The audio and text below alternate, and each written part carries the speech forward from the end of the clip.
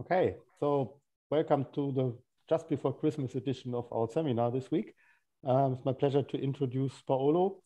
I mean, he must have been in this business for as long as I am, at least because he's been around for as long as I can remember. And so he's always been working in this area of sort of visual languages, human-computer interaction and software engineering with graph transformation systems. But I have to say that I haven't seen any work on agents and these check and transform enforce processes by him today. So that seems to be a new topic, even if it's probably in the general line of what he's been doing before.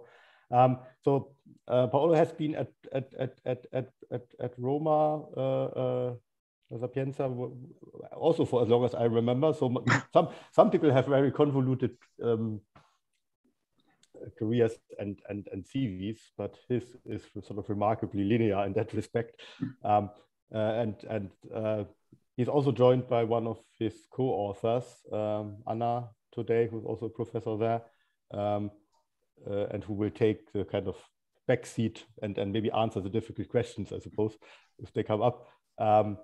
So we're very well equipped today. So yeah, please, Paolo, go ahead, and looking forward to your presentation. So thank you very much. So yes, this is a new topic. Actually, this is a, how can I say, a development of a paper that we presented last year. It has been published in Theoretical Computer Science on a compositional and collaborative view of rewriting. So the original model was developed with respect to string rewriting, word rewriting. And but here we generalize to a general view of processes.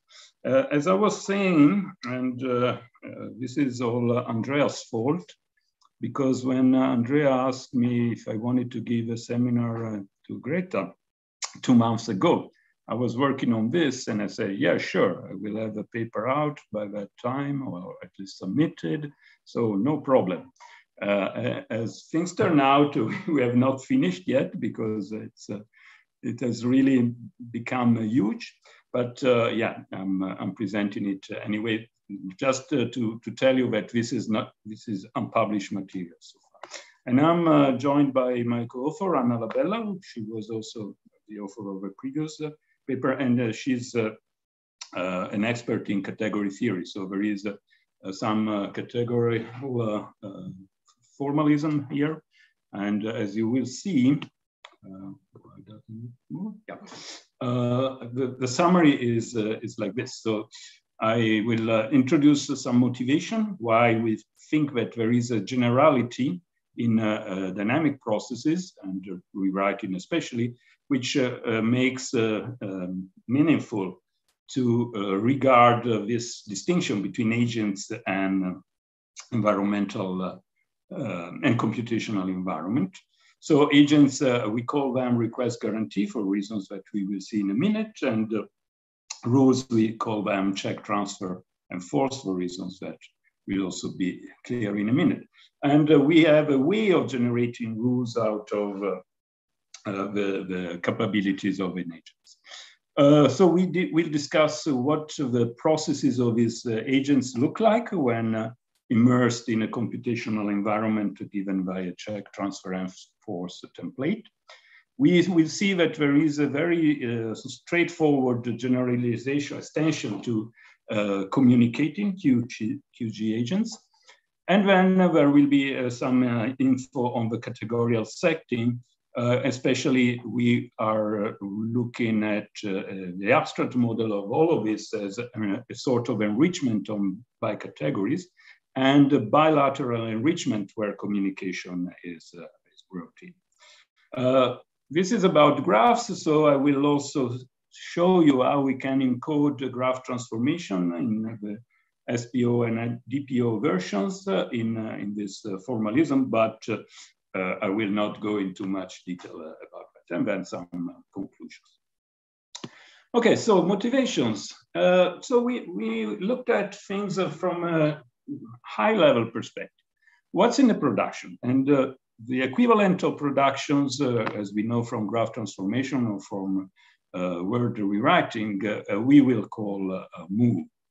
So if we look at the context-free production, it says that we need to have an antecedent, which is a non-terminal. We need to have a consequent, which is a string, as a word in some alphabet.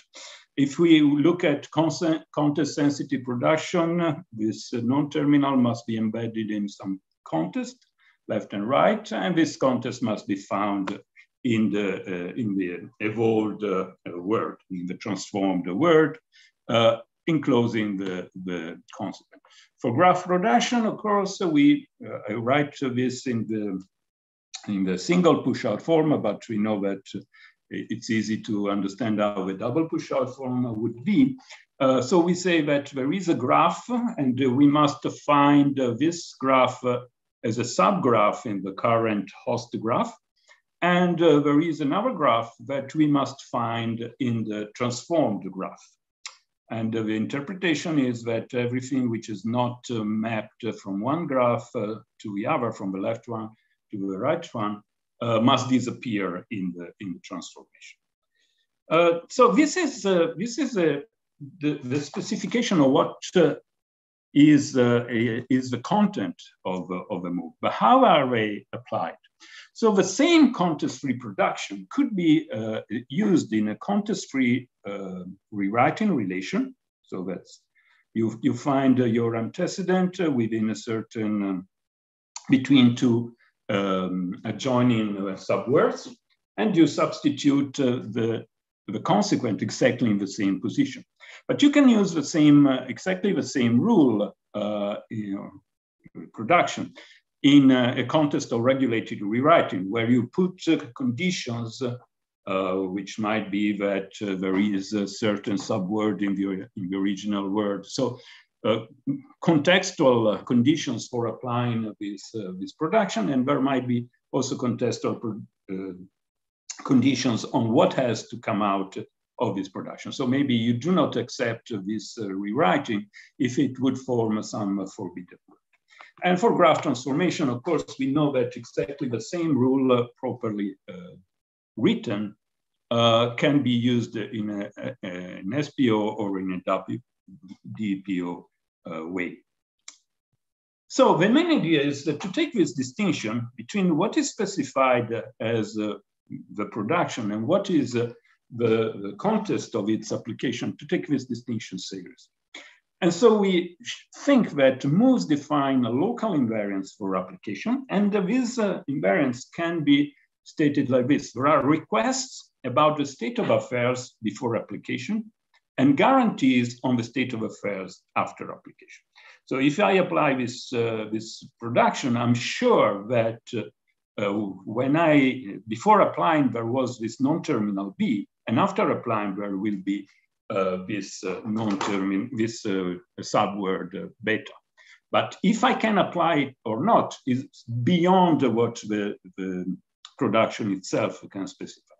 So we have rules which define global properties of states of affairs, like we showed in the regulated rewriting, or as ipens for double push out.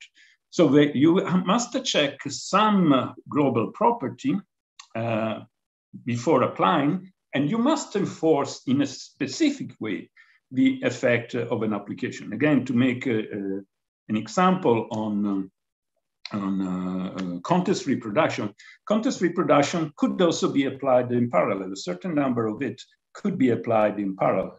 Or for example, you say, I take this production and I apply it on all instances of the antecedent at the same time. So the rule which defines how to apply the rule specifies which effect must be enforced. And we assume that the properties you had to check include the presence of the requested parts, and the properties that you have to enforce include the presence of the guaranteed part. Another thing that we can observe is that this environment is the same. It prescribes the same kind of, let's call it substitution, for all homogeneous moves. So if I take two different context reproductions, well, I can abstract from their specific content, and I can say, well, there is something which is requested, and this something will be a non-terminal, and there is something which will be guaranteed, and this something must be a word. So basically what I'm saying is that you look at the current word, you find an instance of the requested part, and it has to be adjoined by its left and right subwords to complete the original word. And then what you do is to insert in the place of what was requested, what is guaranteed, while preserving the adjoining context. So this is the checked part. You check for the presence of the requests, and this is the enforced part. You enforce the presence of the guaranteed part. And the same can be said for the context-sensitive case. In this case, it might be interesting to look that I'm not writing the context-sensitive production in the usual way, but what I'm saying is that the requested part is actually made of three parts: the non-terminal, the left context, and the right context. And again, the guaranteed condition, the guaranteed elements are also three parts. So the word, which is really rewritten, and the left and right context, which must be preserved. So the preservation is put by saying that the GT2 is equal to RT2 and GT3 is equal to RT3. And this is the same structure for all cases. So the general way of expressing this is I have my y1, y2 variable parts. Then I must find the requested part that I put in second position, the requested part that I put in first position, and the requested part that I put in third position, and the same for the guaranteed part. So this is the idea. So we try to achieve homogeneity in this sense. So we gave this general model where we have request guarantee moves, check, transfer, enforce rules that apply moves, and check, transfer, enforce patterns, which generate check, transfer, enforce rules, and they specialize to the moves that they have to be applied. So we looked for a common framework in which to express this kind of homogeneity, and we turned to many sorted term algebras. The peculiarity that we ask of this algebra is that they are algebras of finite objects. So every applicative domain will be encoded in the form of some algebra. Also, we require that there are two designated sorts in these algebras. One, I say, for the global state of affairs, so the current state of the word and how it will have to be transformed. And SU, which is domain dependent. So each domain will say, okay, what I'm really dealing with are words. And that will mean that the state of affairs will be a state constructed on the word. So these are, there must be two sorts of this type, and then all the rest of the domain depends on what it is. And also we have two designated constructors. So state, as I mentioned, will bring the domain-dependent nucleus of a state of affairs and encase it in a term with a constructor state. And for the SU domain-dependent sort, there will be a designated constructor which represents the way in which you construct this. I will also have a special constant of SU sort, which is this box times, and basically it means that the agent is not involved in any process. So the state box times means there's nothing happening with this agent. Okay, so how do we define moves? So we use a finite alphabet of triggers, and a trigger indicates that the agent is ready to execute a move of a given kind. there will be 3 special triggers that will be used for special purposes. Otherwise, there can be specific kinds of trigger for specific kinds of move. And in this presentation, I will use the exclamation mark to indicate the readiness to execute the production. So a move is basically formed of 4 components. There is the trigger. This is a tuple of requested terms. So the things we saw for context-free or context-sensitive production, it will be a tuple, and a tuple of guaranteed terms. And they might also have a different cardinality. And then there is a set of variables which are present in the requested terms, because we use terms which might have variables, and they will need to be transferred. And this is a sort of local transfer when we go and apply the whole thing. So for example, I can encode, sorry, this should be an exclamation mark. I can encode this rule by saying that in the first tuple, there is a term which represents a non-terminal, and in the second tuple, there is the term which represents the consequent. And the same for context-free production. I will have a triple in this case. And the elements in these tuples must have specific sorts.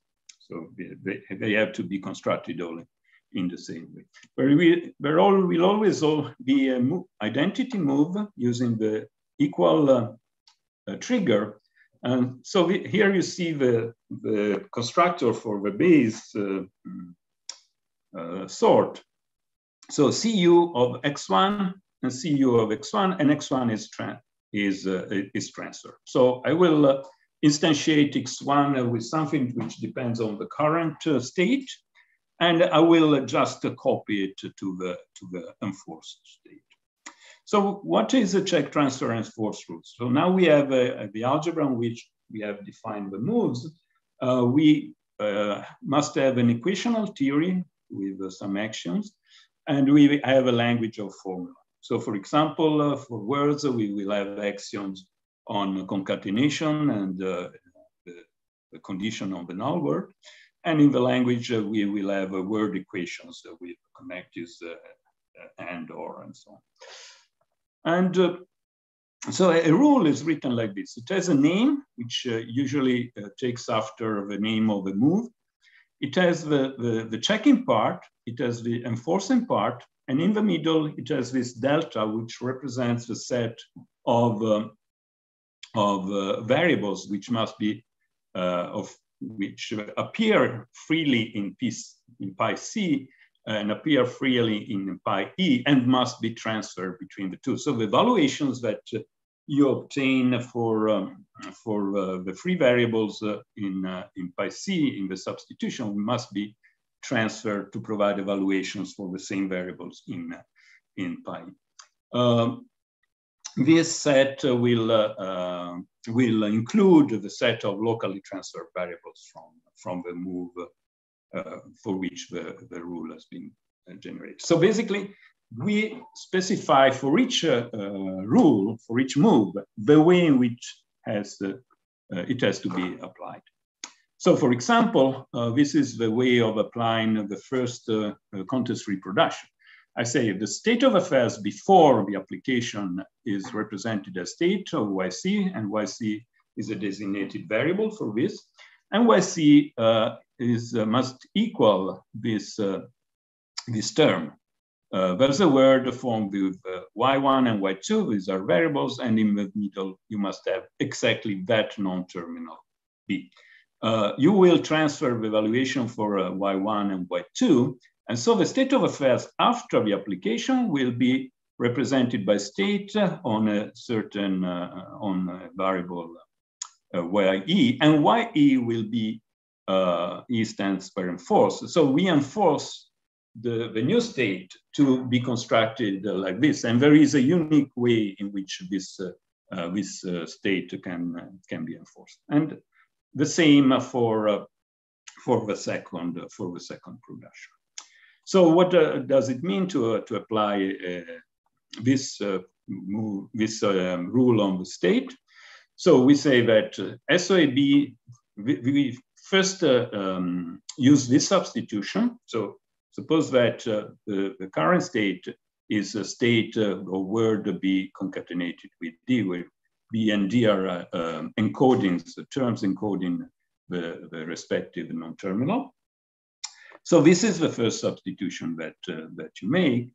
And then you must then use this substitution. Word YC must be substituted with word BD, and Y1 and Y2 must be substituted. Sorry, this is, Y1 is substituted with the null word, and Y2 is substituted with D, because we choose to apply the production for rewriting B. So now we transfer the valuations of Y1 and Y2. And so what happens is that YE will have a word, Y1 is epsilon, it's a null word, so we go directly to beta, and then Y2 has been substituted with D, and we get this. And so we enforce the new state to be state or word of B concatenated with D. So this is a representation of what's going on, but I'm not going into detail. But basically, it is what I mentioned. So this delta means that this nabla means that valuations from the variables in the tuple, in the requested tuples, must be transferred to the same variables in the guaranteed tuple, and the rest is transferred through this delta. Okay. Another thing to notice is that rules might compete for application. So in that state, I could apply the other rule, the one which takes D and replaces it with delta. And of course, that fundamentally means that the substitutions I make are different. Y1 is substituted for B, and so B is substituted for Y1 and epsilon for Y2, and then I obtain this. And of course, since these are context reproductions, I can choose the order in which to apply. So in a sense, the selection of a rule to apply is a form of choice non-determinism. And in this model, there is also a form of external non-determinism, but I will not treat them here. Since this is a context-free application, we have a sort of convergence. We can apply things in the same order, but this is not true in general. So we need to, it's hard to say without looking at the specific actions whether something is convergent or not. The other thing is that since we have seen that there is a general form or rule for moves, basically what we can do is to extract this structure. And so, for example, what we know is that we will have to check the presence of the first instance, the first term in the tuple of the requested terms, and we will enforce the presence of the first element in the tuple for the guaranteed terms. Whereas for a context sensitive, we must obtain from the tuple of requested terms also the second element and the third element and place them in the correct position, and the same for the guaranteed terms. So this is a template. So that means fundamentally that you can take this template, you substitute the elements which are in the tuple of guaranteed and requested terms. These variables will always be there in each rule, and then you obtain an instantiated form of this. The other thing is that in order for this to be practical, we must ensure that the source of the terms in the tuples are the correct one. So in the requested tuple, we must find a non-terminal. In the enforced tuple, we must find a word. Or in the context-sensitive case, in the first element of the requested tuple, we must find a non-terminal, and in the other two, we must find a word. So we have a way of instantiating check transfer enforce rules from these check transfer enforce patterns. And that's the way I described it. So we can talk of a set of rules that we can derive from a pattern, fundamental. Now, processes. So processes, we have the agent. The agent has its domain on which the states are formed, and with that all the algebra behind. And it has a set of moves. These moves can be immersed in the computational framework if they are of a requested form. And so we can generate a set of rules out of this framework. And now we can define processes. So a process in this agent, according to a specific set of check transfer enforce rules, is given by a sequence of pairs where the first element gives you the name of a rule which was applied, and the second element gives you the substitution mapping which was used in the application. So we can extract the trace of the first components, the trace of the second components of the substitutions, and we can extract the sequence of states that have been traversed. And fundamentally, what we are asking is that if you enforce something at a certain step, what you check is exactly that step at the state at the next step. So the states form a sequence where each application transforms the state, checks a state, transforms it by enforcing something, and the next CTE which must be used must check that one. So we can establish some generational relations. So what does a rule do is to transform a state into another, and the whole process will take a starting state and arrive at an end state. Computations are special processes which start by saying there was nothing and now there is this specific state from which you have to start. And closed computations end with some condition. If you have reached a certain state, then you can close and modify the state so that we know that it is closed. So there is an example here for context-free. The starting part, the starting rule must be something which says, okay, now we start with a starting symbol with a non-terminal, with a term which encodes the non-terminal star symbol of the grammar. And the end is that when you reach a state where the way one, so basically your word is all formed of terminals, so there is no more rule to apply, then you mark this fact by putting a dagger at the end of this. And of course, you can check the encoding and say, well, if my model transforms a word omega-1 into a word omega-2, then if the encoding of the grammar is correct, and if a encoding of the grammar is correct, then that corresponds to a step in the generation relation in the grammar. And if I can close a computation, then what I obtain in the end is an encoding of a word which is in the language of the grammar. And of course, this is the correctness of this encoding has to be proved, and well, it has been proved in the paper. I'm not showing it. Okay, how am I doing with time, by the way? Well, it's just half an hour gone now. Okay. So. Yeah, okay, good. So we can extend this model to communicating agents. So fundamentally, we take a normal QG agent and we add some communication infrastructure. And this infrastructure is modeled as a pair of channels, the input and output channels, and this is modeled as a pair of alphabet.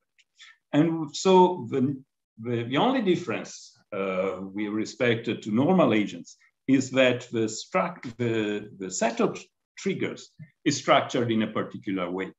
So there is a set of autonomous triggers, let's say, that model an autonomous capability of triggering. And then there are the two alphabets which of symbols, messages, which can pass on the channels. And the idea is that one agent puts something on its output channel, and the other one will receive it on its input channel.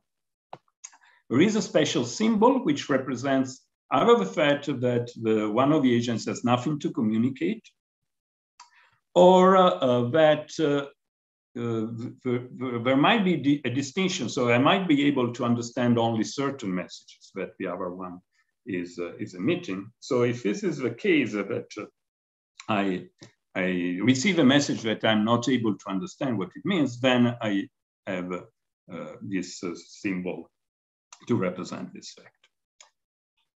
So other than this, the CQG agents are QG agents constructed on this alphabet. So I can pair two agents. So each has its own set of moves. I just put this override to indicate that this is the communicating one. I can pair two agents if they have at least something to communicate. So at least one of the two must be able to communicate, to understand something that the other one is communicating. If it is both ways, then we can say that they are peer. If it is only one way, then we can say that the pair gamma of HL, HR agents is totally steered by one of the two. Conventionally, we say that the left one totally steers the pair. So processes, basically, what are they? They are pairs. Processes of a paired system are pairs of processes of the individual systems. But we need to synchronize these two processes. And how do we synchronize them? We synchronize with the fact that the input. So let's look at this. So consider the left agent and its input channel at step I. Its content must be equal to what the right agent put on its output channel, the 2, at step I minus 1, at the previous step. Or it's this symbol, which indicates that the right agent sends something, but the left agent is not able to communicate, to understand it. But they are synchronized on this one. And vice versa, for the right agent will receive something that the left agent has left out at the previous step. So it's a very simple form of synchronization, but it's quite powerful. So this is the paper where we started reasoning on this. And the idea was that we could associate a controller. So if you want to do regulated rewriting, or if you want to do rewriting with a control word, this can be represented by the fact that you have a controller, which is another kind of agent. And this controller in its output channel will tell the writer what to use. Basically, it will say, well, you now have to apply a move where you have a non-terminal B and you transform it to a word beta. And of course, the writer agent will be able to receive exactly this kind of messages. And in this case, it will not send out anything. In this paper, we devised some more sophisticated form of communication where the writer said something has gone wrong, or I could apply the move. But for this purpose, it's not It's not necessary. Okay, I'm not going into detail of this, but the idea is that the idea is quite simple. That let's put it here. So the controller has a multi-set of acting non-terminals. So it assumes that the word of a writer contains a certain number of instances of occurrences of those non-terminals. So it encodes the paric vector in the form of a multiset. And every time it prescribes a move, it assumes that this move will have success. So it can calculate how the paric vector will change. So basically, it will remove an occurrence of B, and it will add occurrences of all the non-terminals present in the word that it has prescribed to apply. And the rewriter is basically the same as we saw, except that it will receive this different kind of triggers. And once again, we can say, okay, this synchronization goes well if the left-hand side, so if a controller performs a process which starts with a multiset where only one instance of S is present, and then with its end, that in this case it means it has reached the empty multiset, and it will mark the fact that it has ended by placing the dagger, one occurrence of the dagger in the multiset. So it was an empty multiset, now it's a multiset with a dagger, but there is no rule which can be applied to this. And the end for the rewriter and the start for the rewriter is the same as before. Okay, so this is the idea behind the calculus. Now, for the categorical setting, we looked at, and this is the field of my colleague, so I'm talking, but if there are some things which are not clear, she can intervene. So fundamentally, we looked at bicategories and we looked at enrichment on bicategories. So bicategories are normal categories. They have a set of objects, they have a set of morphisms, but they also have a relation. In this case, I just put a partial order relation between morphisms. So you can more or less structure the set of morphisms. And enriching in this in a bicategory or in a category, and in this case it's a bicategory, means that you take a set of objects, and in our case it will be the set of states of affairs, and you find a function which associates with each object in your let's call it Q word, an object of this category, of your base category. And then you must be able to relate two objects so two states of affairs to a morphism in the bicategory. So, okay. So in our case, each pattern, so each set of templates,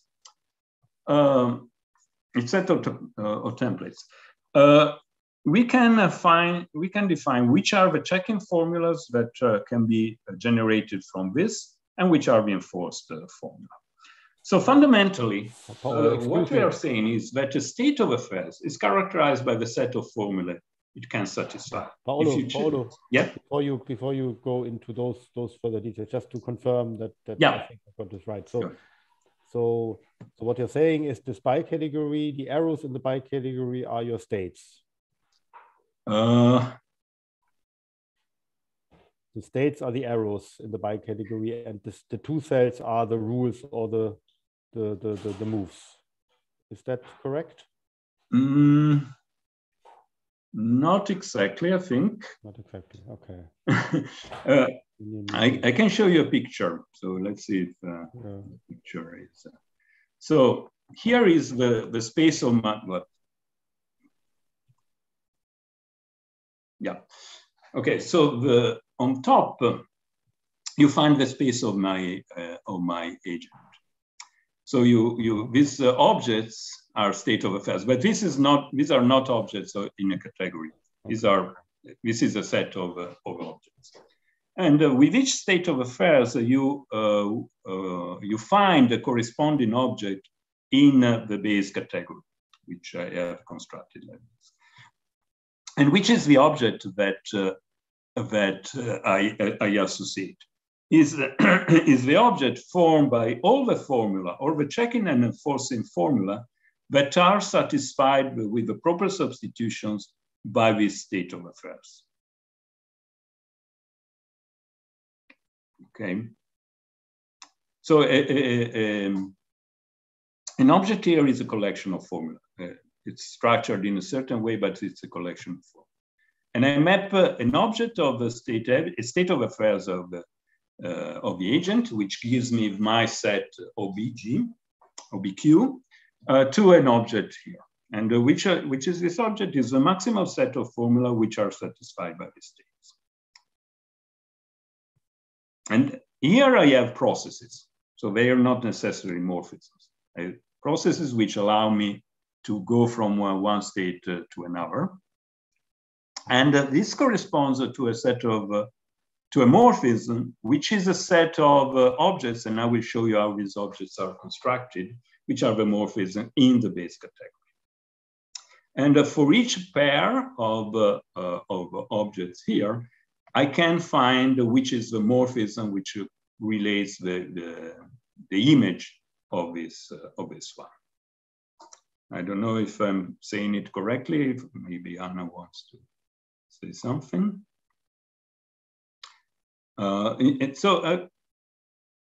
Maybe I will show you here. So suppose that you have, so the objects in the base category are these pairs of formulas, pairs of, this is a set of enforcing formula, this is a set of checking formulas, and these must be jointly satisfiable. If I take two objects here, then there is a set of pairs done with the checking formula and the enforcing formula between these two objects of B1 and B2. The checking formula is taken from the omega C of B1, and the enforcing formula is taken from the omega, sorry, this is an error, omega 2E, this one of the other object. So fundamentally, if you put these two objects, you're saying that the checking part of the source will relate to the enforcing part of the target. Okay, and if you think about it, this is what happens when you're doing the process. So you start from a state, you check, and you enforce, and the next one will attach to the things that you have enforced and check it. And if it checks, then you can go on. So fundamentally, that means that these two pairs, you will retrieve as these two formula, you will retrieve as checking and enforcing formula in a rule that you have applied for going from something which is mapped into OB1 to something which is mapped into OB2. Okay, and the morphisms are basically built with all the possible pairs that you can construct in this one. So you concatenate this thing. And what happens, and two cells are given by two. And what happens is that the state of affairs, the domain on which you define the state of affairs for the agents, is mapped into these objects. This function gives you the maximal pair of sets of formula jointly satisfied by this element. So when the state is that one. And then you construct a set of chains taken in that way, which allow you to pass from one to another. And they correspond to processes. This is a partial specification of the state of affairs. Yeah, it's a sort of specification of a state of affairs. If you have a system of communicating agents, basically what you're doing is that you project your states. So basically you have pairs of states here and you project them on the left component or on the right component. So you have constructed two enrichments. So you have two base categories and you enrich simultaneously on both of them, but you need to have a correspondence between the morphisms. So if you are related these two objects here, you get this set of morphisms. If you relate these two objects here, you obtain these other sets of morphisms, and you must be able to relate the morphism that is here, the morphisms that are here, in the morphisms that are here. To relate the computation on the left side with the computation on the right side. Yeah, This relation is the morphism in the top level. So you have these processes here. They are reflected in this way on the left category. They are reflected in this way on the right category. But there is a relation between the two reflections, so to speak. Okay, so fundamentally, these are the bricks of our approach. And there are a number of results. So there are results which regard the computational model. So for example, if you have a partial order on agents that we have defined in terms of subsetting of moves, then you have a partial order on the process. So the one with fewer moves can do fewer things in a sense. And there is a version for systems of paired agents. Interestingly, it comes out, which is reasonable, that communication restricts the behavior of an agent. So if you are paired with another agent, you cannot longer do whatever you want with your moves. You have to listen to what the other is saying and say, well, then it means that I can only apply this move or this subset of moves. This notion of CQG agent, when you have the left agent which totally steals the computation, so it forces one move at a time in the right agent, then it basically means that you can substitute the two right agents. So it doesn't really matter what you are using as a right agent. And finally, a system of paired CQG agents can be emulated by single CQG agents. I have not shown this, but it's quite interesting. So you have a pair, and there is a single agent which is able to, basically you take the Cartesian and is able to do processes which emulate the synchronization of individual processes. We have a result for the categories. Of course, we have provided the construction of how to move from a set of templates and an agent to by category and enrichment. And this is the equivalent. So this is the result that I put here in bold about system of paired CQ agents is an instance of this more general result in the world of category. So bilateral enrichment in a bicategory, provided that there is some condition on the category, as a natural isomorphism on a single enrichment for the same set of agents. So fundamentally, you can take this bilateral enrichment and have an agent which is enriched on a specific category. We also have worked with changes basis. I have no time to show this. What is important is that in this way, you can show how a specific calculus can be mapped to a different calculus. So for example, we might find out that given the rewriter, we can construct, so given your grammar, you can construct the rewriter, which applies the moves which are the productions of the grammar, but you can also construct the controller, which works on multiset. And basically, there is a strict correspondence between the two. Then we have applied this to several types of processes. We're rewriting, set rewriting, in particular reaction systems on which we have worked independently. Control rewriting, I mentioned. Communicating, so control rewriting is a kind of communication. Communicating reaction system in different forms. This is a topic of another paper. We showed how to have reaction system, networks of reaction systems, and reaction system with influence on environment. And we have encoded graph transformation in this SPO and DPO version. And we have encoded the calculus of communicating systems without hiding and relabeling. It should be possible to do it also in that case. So there is a bunch of things which tells us that this computational model is quite general and is quite applicable.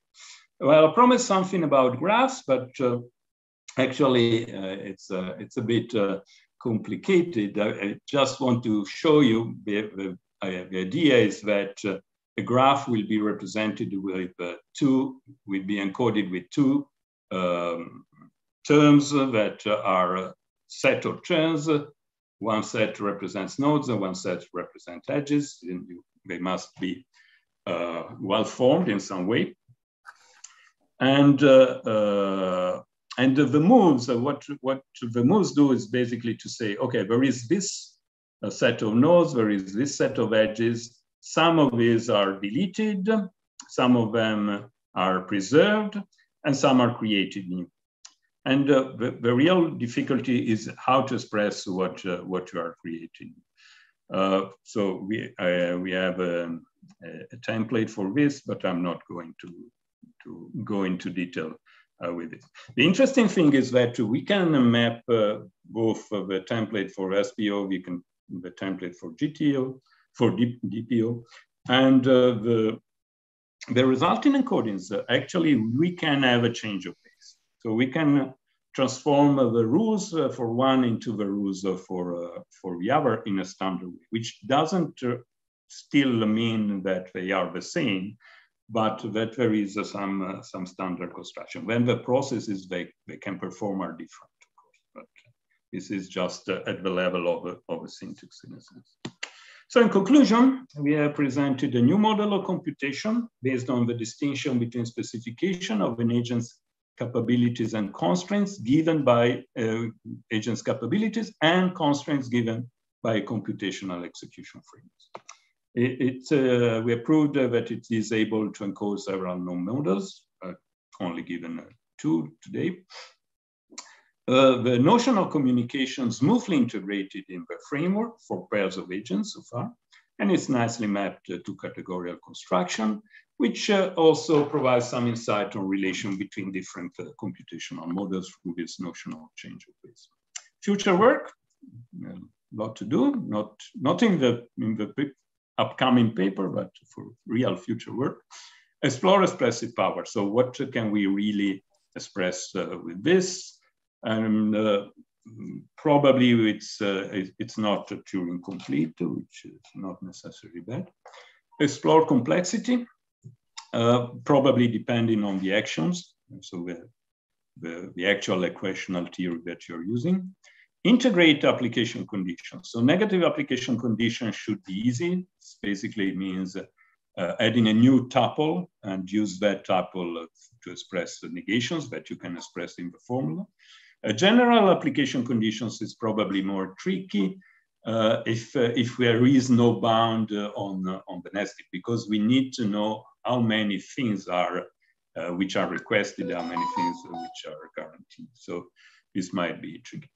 Extend the communication model. So far, we can only deal with pairs of agents. So maybe networks, maybe some form of communication through the environment, as in shared memory, would be explored. Are there relations with categorical models for specific agents? So we have this general idea of enrichment on bicategories and possibly bilaterally. But what if there is a specific categorical framework with push out, pullbacks? So these do not have push out, but these do not have pullbacks. So how can we relate to existing models? And last but not least, implementation, because of course you need to be able to integrate equational theories. You need to be able to unify and provide transfer substitutions. So there is it's a complex implementation, but we think that the theory, the underlying theory, is more or less clean. Okay, so thank you for your attention. Questions, and since I might forget in the end, Merry festivities and a Happy New Year. Excellent. Thank you very much, Paolo. Yeah, very interesting. So I have a couple of questions. Maybe some others will have as well. But maybe the simple one first. On your last slide, you said it may not be Turing complete, but then you showed how you encode graph rewriting, and as far as I remember, DPO should be Turing complete. Right? Yeah, that. Well, is it? Wait, is it? Yeah, I think so. DPO yes, SPO not, as far as I remember, because the dangling condition has some expressive power, basically, that you lack otherwise. I really don't know because I've not given much thought. My impression was that I could not encode some problem which would come out if it is Turing complete. But really, it's just a wild assumption. I've not given any thought. But what I could do is to look at the demonstration that DPO is Turing complete and see what works and what breaks in our case. Yeah. I'm not entirely sure what the best reference is. I think I remember Detlef and Detlef. Yeah, but what they showed, I remember a paper by Detlef where he encoded the post-correspondence problem. But what I'm thinking is that I cannot encode the post-correspondence problem. But it's something that I've paid 5 minutes of attention, no more than that. Yeah, but yes, I had in mind that thing there. Okay. Right. The other question I had, just a slightly maybe more general one. So on the categorical model. So right. So let me just see if I understand this correctly. So the arrows in your bicategories are computations. That's what you said, right? Yes. Yeah, they chains of moves. Yeah. So sequences of moves or root applications. I would say they mimic. Actually, they are sets of chains, not just one chain. Maybe the singleton of one chain. Maybe they are a bag of chains. Okay. Right. So what we are saying there is that they mimic computations. They're not immediately. So one morphism represents a set of computations, basically. Yeah. Going from a set of affairs to another set of affairs. Yeah. Okay. And then obviously you have the subset, the relation as two cells. Two cells are just inclusion between sets. Yeah.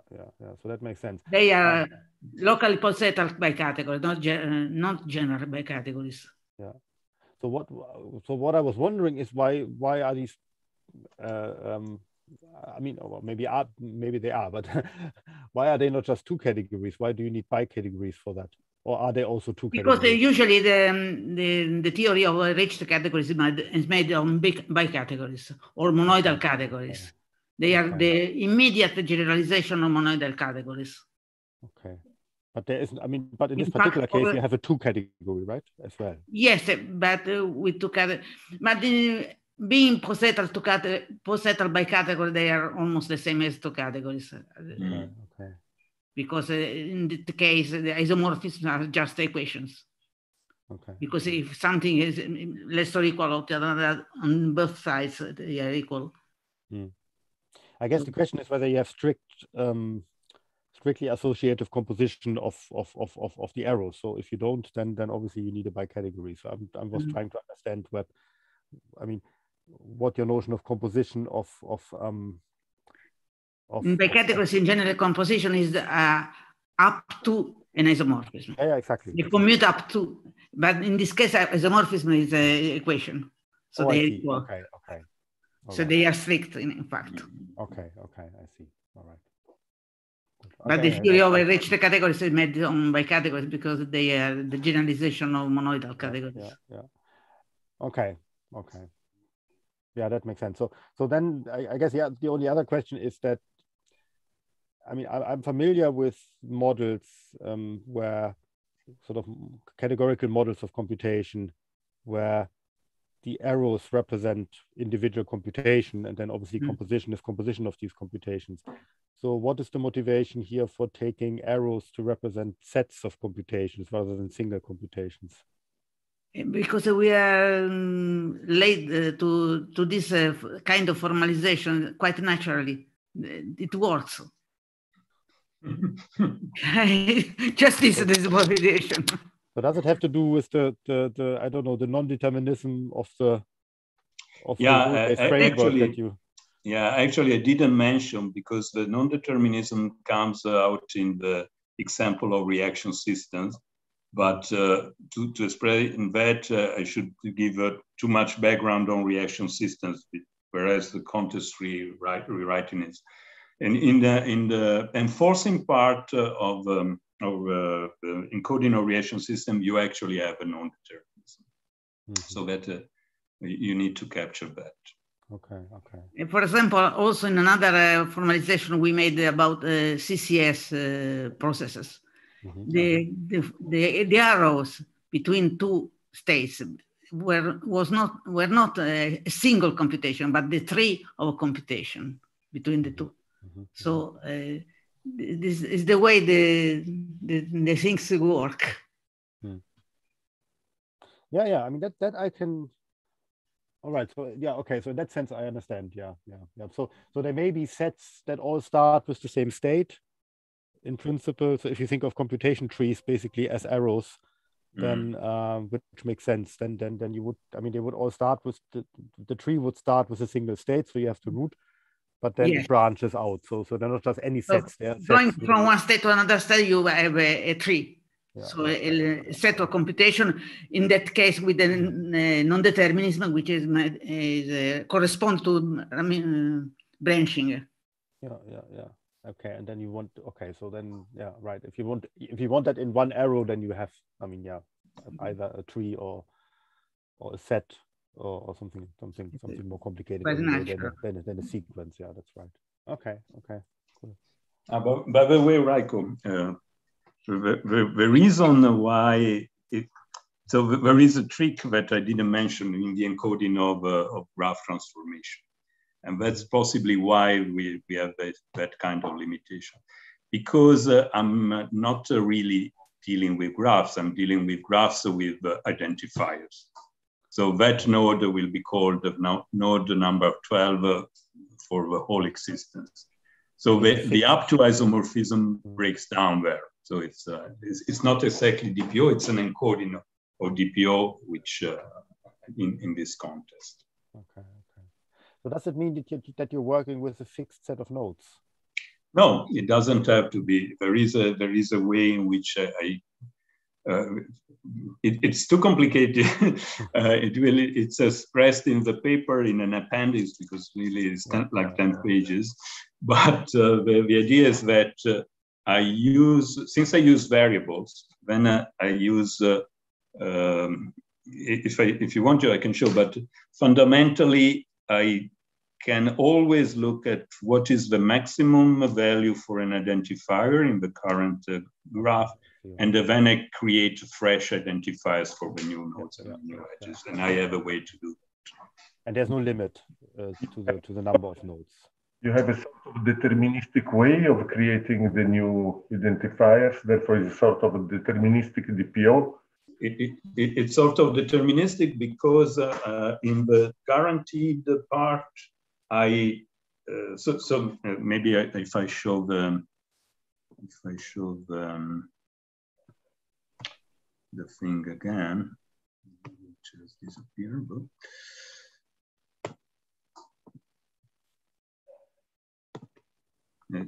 right, it's tricky because I really spent a lot of time understanding how to deal with this because of the lost my presentation.